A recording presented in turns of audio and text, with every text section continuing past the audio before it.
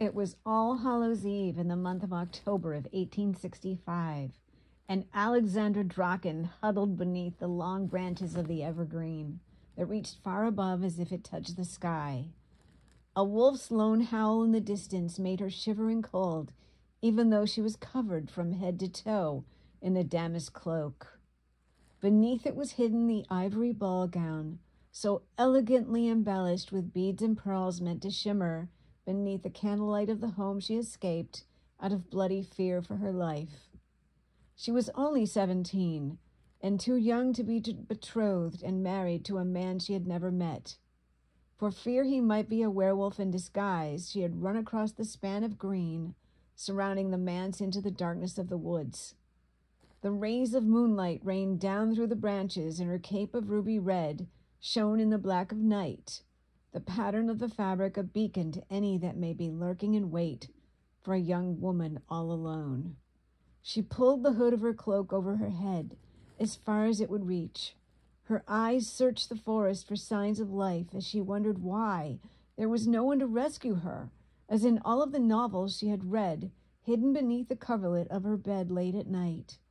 With only candles shining through to light her journey into other worlds, she would read until dawn and then fall into restless sleep. In the stories, there was always a dashing rogue who ravished the heroine and made her his bride in the end. As she sat beneath the tree, Alexandra heard the fall leaves rustle in the wind and watched the fog creep toward her against the earth. Perhaps it was the spirits that passed between the fine line of life and death on this night that surrounded her in the mists. Ghosts took shape as the wind blew the thick fog into swirls of mist surrounding her as the bark of the tree bit hard against her back. Alexandra gathered her cloak tight and tucked her satin-shod feet beneath her. What had she done? Should she have stayed and faced her reality? She was shaken from her thoughts from pounding hooves in the distance, thundering toward her. Could this be the man she had run from? Or would it be a kind soul who would help her escape the prison of her fate? She struggled to free herself from her twisted cape and got to her feet, waiting for the stranger to appear. Near his path, she stood. As the horse and rider came closer, she could see that he wore a look of determination on his beautiful face, a face of a pirate with the eyes of an angel. The horse did not stop, the face did not turn. It was as if she wasn't there. Hell-bent on finding a way out, Alexandra ran back across the lawns, past the stone facade, and to her home. Silence. She heard nothing. No music, no voices, only the slightest of whispers. A body. Very still. It did not move. People bent upon the ground below her window, looking at the figure in the blood-red cloak with the ivory of the gown beneath. Alexandra's mind flashed with memory, and shock waved over her with reality flooding through her.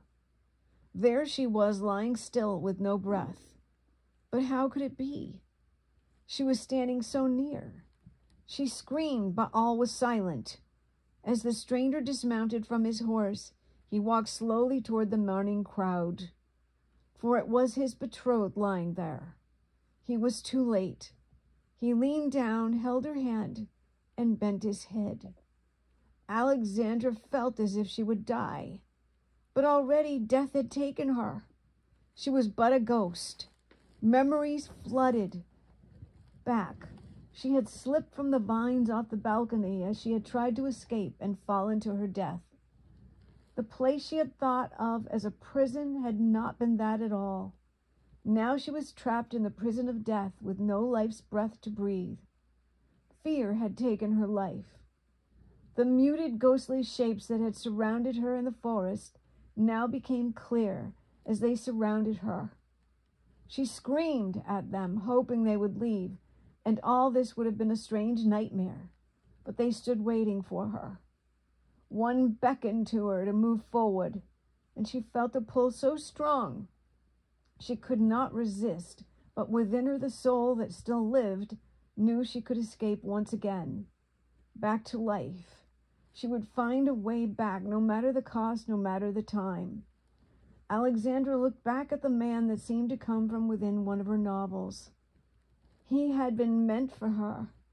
At that moment, she looked toward the night sky filled with black darkness and saw only the light shining from the moon, and vowed she would come back.